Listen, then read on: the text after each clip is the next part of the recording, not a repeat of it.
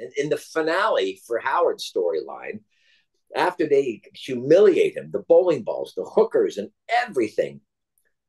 And then finally, he gets his pants basically pulled down in his own office, humiliated, reputationally destroyed. Hmm. They win. But when Howard comes back to their apartment to let them know, I know what's going on. I'm going to get you.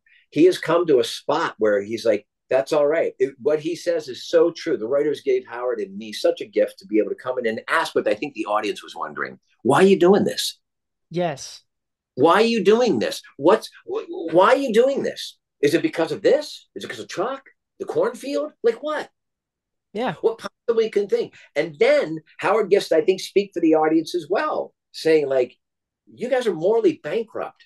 This behavior, there's nothing fun about it. And I think that's a moment that the writers allow the audience to sort of shake themselves out of, to be like, right, who am I rooting for? Why am I rooting for these guys? Howard has a point, right? He really Yeah. has a point. Oh, look at him. Oh my God, after we found out about his wife, oh, he's human just like me. Oh, Yeah. things are really bad for him. Look at him. Howard's going to pick himself back up. Oh my gosh, he's laying it out. Doesn't matter how long, he's going to get them back. And then the candle blows the second time. Oh, And the audience, right, and that's the action. The audience goes, oh, what? Oh shit, I forgot about. Oh no, yep. That was my reaction. right? You're Yeah. like, oh no. And they don't let it draw out. It's not like 3 minutes of monologues or blah, blah, blah. It's like 30 seconds. And one of my favorite lines they ever gave Howard was in that moment where he says, me? I just want to talk to my lawyers. And Yeah. Howard all of a sudden is like, doing a stand up comedy. He's like, oh yeah, you want some advice? You got to get better lawyers. But Yeah. boom. And he's the Yeah. only one. He's on an island of not knowing.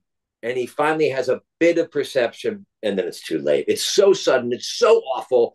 And literally, the consequences, the unintended consequences of Jimmy and Kim's actions are laid and made manifest, laid at their feet. Boom. And then Crazy. the credits roll, and everybody screams at the television. Oh, I know it caught me so off guard, but that's what would actually happen in real life. It wouldn't be this dragged out scene. In real life, you see a criminal like Lalo, and you're in his way because he's thinking in his head, this guy gets out, I'm done. Boom. That's it. That's how he lays him out. But that whole death scene, I read that Reyes Seymour and Bob Odenkirk, they didn't know about that. It was kept a secret for a while. What was the whole story behind that? Oh, well, you know what? In the beginning of the season, I got a call from Vince and Melissa and Peter Gould. And when, just as an actor note, when the three executive producers of your show call you before you begin filming the season, you're not sure if you want to pick up the phone.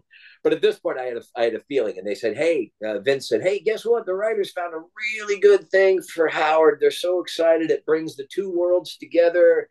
And I said, "And?" He goes, "And I just wanted to let you know that you're going to be able to go on vacation a little bit earlier this season than usual." And I was like, "Okay, don't tell me how, don't tell me when."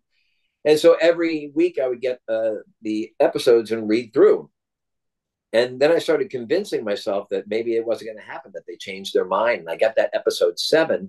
And to your point, Ray and I would, Ray, Bob, and I lived together, and we would constantly say to one another, "Do you know what's going to happen to your character? Has anybody told you anything?" And I would say, "Nope, I don't know. I don't know. I don't know." And I got really good at saying that because after Vince told me that, he said, forget it. Forget that we said anything. I didn't tell my wife. I didn't tell anybody. I got real good over 6 seasons of Saul talking about Saul without talking about any of it. You know what I Mhm. mean? Yep. So then we're doing the seasons, we're shooting and da da da da da, and just like we normally do, we get an episode, we read it. So Ray reads episode 7, and she gets to the end, and she calls up Peter and Vince, and she goes, "Oh my God, did you guys tell Patrick? Have you told him yet?" And Vince is like, "Oh yeah, hell, we told him like 5 months ago." And she called me. She was like, "What? You asshole! You didn't tell me."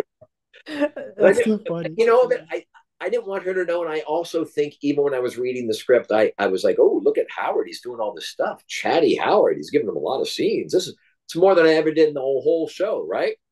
Yeah. Where in my naive actor mind, I'm thinking as I'm going through the script, I'm like, well, there's not many pages left for anything to happen. This is amazing. This is amazing. So again, it plays on the screen just like it reads. Bottom Wow. of the page, candle blows again. Huh? Top of the page, Lalo enters. Half a page later, end of show. And you're like, Wow. yeah, mind blowing. Wow. So I put that down. I'm like, oh, wow, that's it. That's the end. There it is, literally in black and white. Crazy. End of, 10 years of work, basically.